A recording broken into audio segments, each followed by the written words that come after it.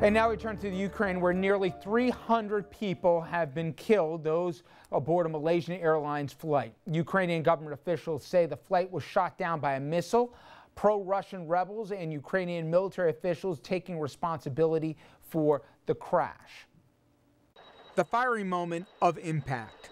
A passenger jet with 295 people on board crashing this morning in Ukraine near the Russian border.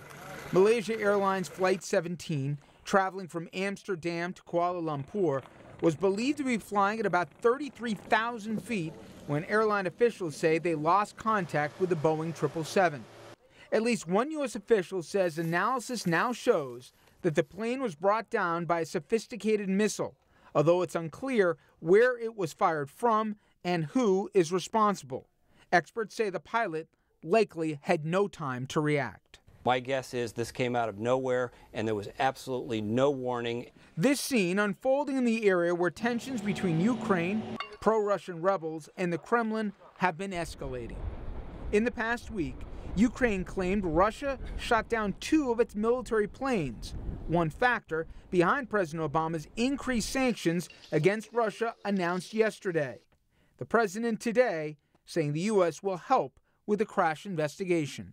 And as a country, our thoughts and prayers are with all the families of the passengers wherever they call home. This just another nightmare involving Malaysia Airlines just more than 4 months after Flight 370 mysteriously disappeared. It's just shock. You get this sick feeling in the pit of your stomach. Families now waiting for information as investigators make their way to the still scene.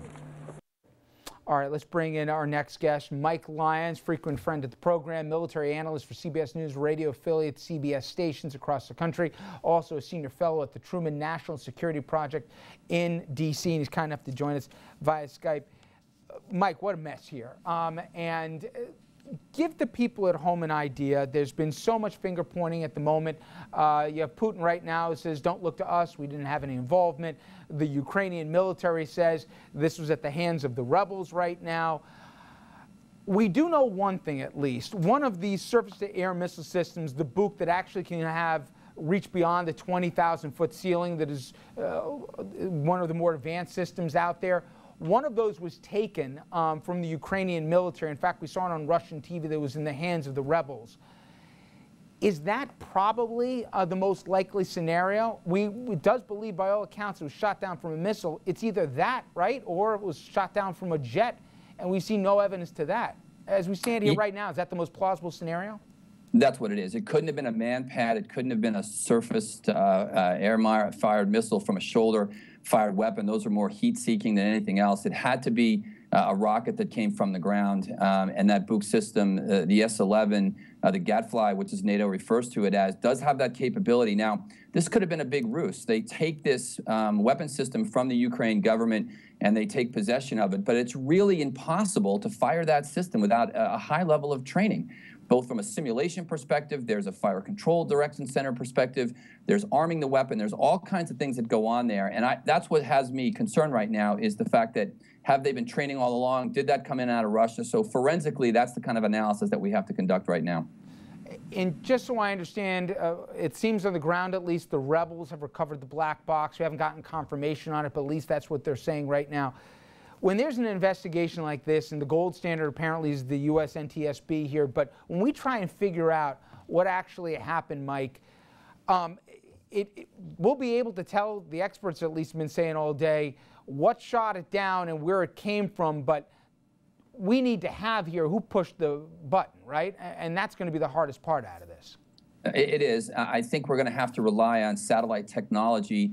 That's an area of the world that's heavily radar covered, for example, and look to try to understand, shoot like a backward azimuth, so to speak, as to where exactly that missile came from. And hopefully we had a satellite over the area that could pick it up, because that weapon system also has a big signature on a footprint on the ground. It kicks up a lot of dust, so to speak. Now, they've been hiding them. We saw pictures. They've been hiding them in built-up areas. But still, nonetheless, heat technology should be able to figure out where it came from. And I think that's what's going to determine. That will be likely the only evidence we have, because I think by the time the NTSB or anybody from the United States get there, Russia would have picked over that area and they would have gotten rid of all evidence that would have shown that a missile actually took down the plane. All right, stay with me for a second, Mike. I want to bring in Matt Schmidt, also a friend to the program, who's joining us over the phone right now to talk about some of the political impact this could have on the ground. He's assistant professor of national security and political science, University of New Haven, also contributor to the Matters Military blog. And Matt, you were on the ground here recently as an appointed monitor to the elections. And when we're talking about this region, it's a region you know well in Donetsk. Talk a little bit about who's running this place, because it seems, at least to the casual observer like myself, the rebels basically run the show around here, right?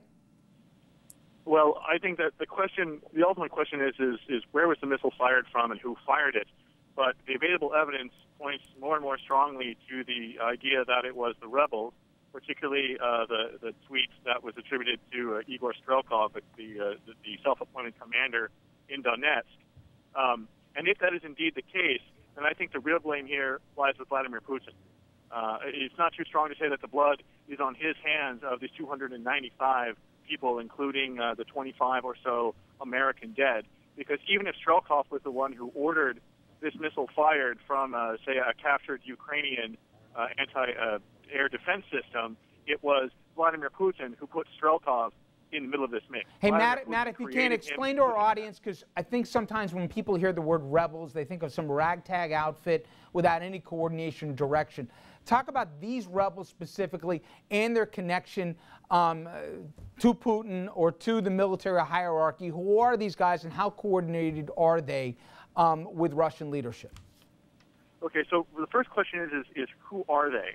Strelkov and most of the other active fighters in this group are former Soviet military officers.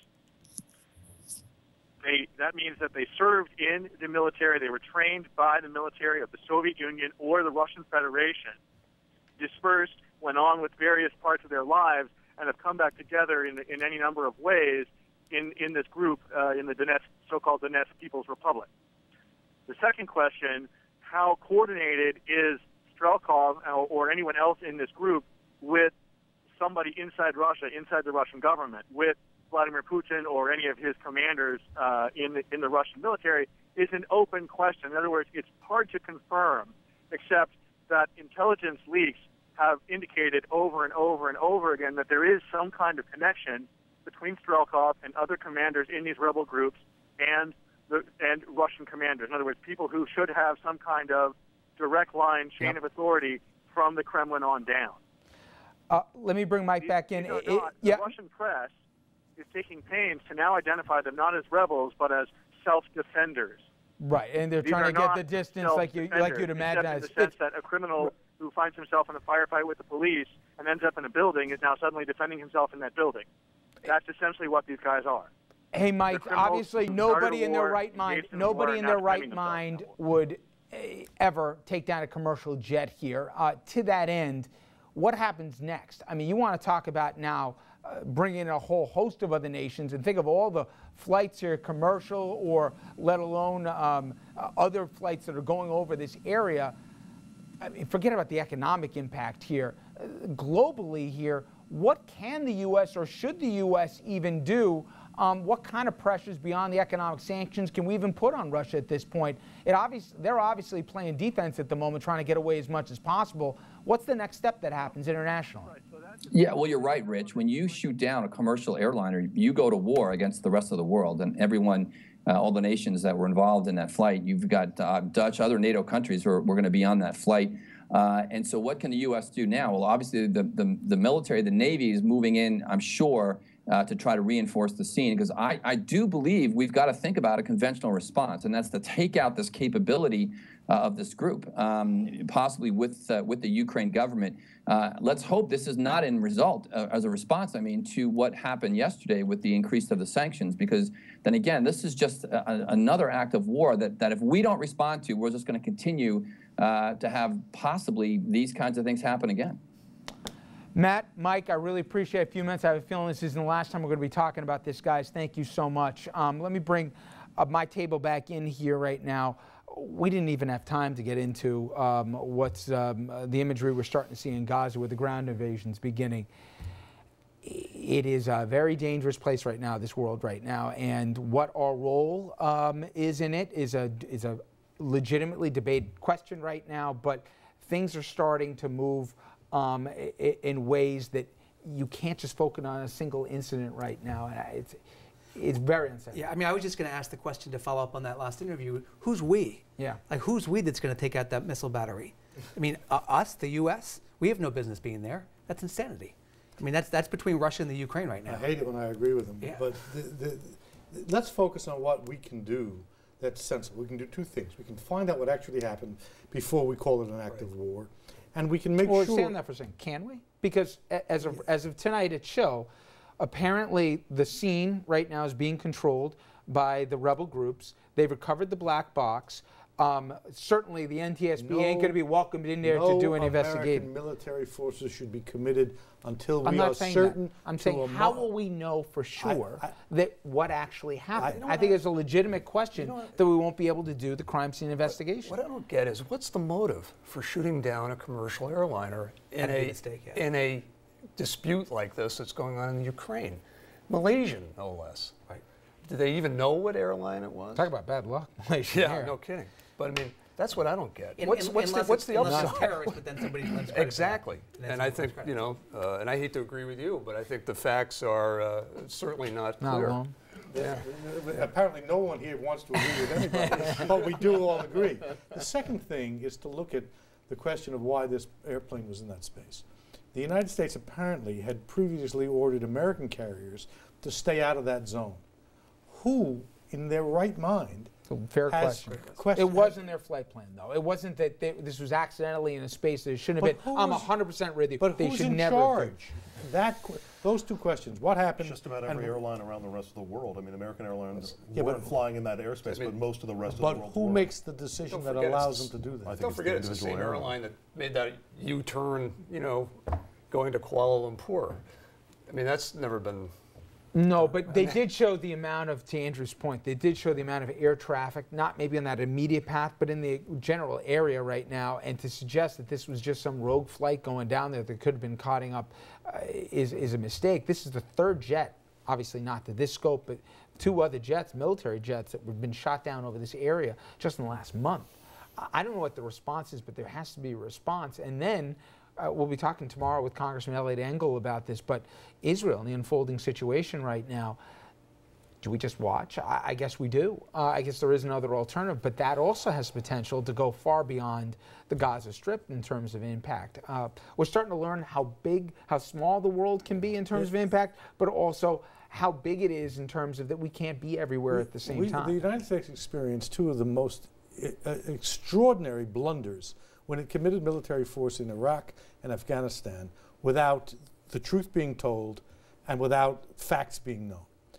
Bad generals fight the last war. Although I think we all share the notion that it's no time to commit American force, it's time to discuss when that occurs and what information you actually need that justifies it. I want to get to, because we got the best table going, to talk about issues both facing New York and especially with Lower Hudson Valley. And when we come back, we're going to be talking about the Tappan Zee Bridge, the construction project, getting a boost, but it doesn't come without questions. We'll be right back.